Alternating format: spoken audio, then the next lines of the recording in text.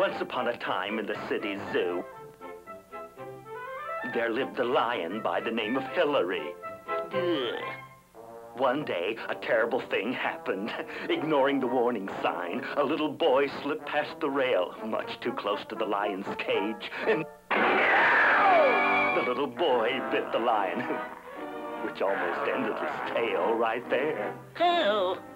Oh! You beast. Just then, the keeper came running up with Hillary's lunch. Rice pudding and animal crackers, just like you like it, Hillary. Hey, what's happened? And Hillary told the keeper what had happened. Now I've got a boo-boo. The king of the beasts got a boo-boo. If this gets out, we'll both be out of a job. Oh, who is it? Some ferocious animal you are. I, sir, am a king, and I am in no mood to perform today. You may go. Just for that, no rice pudding. The ASPCA is going to hear about this. By now, Hillary was getting very hungry. In fact, I'm so hungry, I could roar. Not bad. Try another one. Hillary began to roar again and again. Oh. Attracted by the noises, a crowd gathered. Roar, roar, roar. Hey, I'm a sensation. And Hillary gave out a great big roar, just for good measure. Roar! But that scared everybody away, except the keeper. What's happening here? I've been roaring just like a ferocious beast. Now, do I get my rice pudding? Absolutely not. You've scared everybody away. This is gonna be one of my bad days. Well, at least give me some of those pills. I'm starved. But the keeper would not give Hillary any pills. So Hillary decided to break out of the zoo, and he did. I'm free, free as a bird. Oh, present company excluded.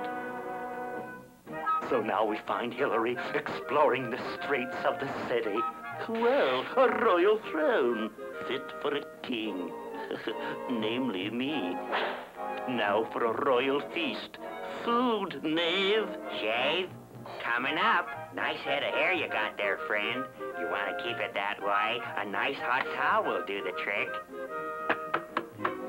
You got the whipped cream. Where's the rice pudding? Of course, Hillary had never been shaved before. So when the sharp blade approached his face, he panicked.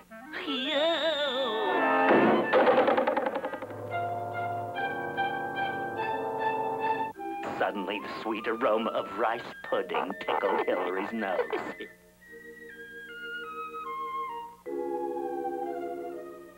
What'll it be, pal? Rice pudding, please. I always have rice pudding on Tuesdays. Say, sir, I was first, sir. Hold it, Mac. You forgot your check. Hey, you owe me $20 for that rice pudding. Help. Police. Help. Police. But undaunted, merrily went Hillary on his way. Or rather, Hillary went merrily on his way. Well, greetings, fellow king of the beasts. Lovely place you've got here. And your room for another boarder? Oh, a snob, eh? Well, maybe your buddy will tell me. Old stony face over there won't talk. How about it? Any rooms in there for me? What's the matter? Cat's got your tongue? In that case, I'll find out for myself. Say, this is no lion's house. This must be a people's zoo. Golly, they sure look hungry. You need some rice pudding. And one for you, and you, and you. Help! Robbery! Robbery? I'd better get out of here. There he goes, the rice pudding thief. Don't let him get away.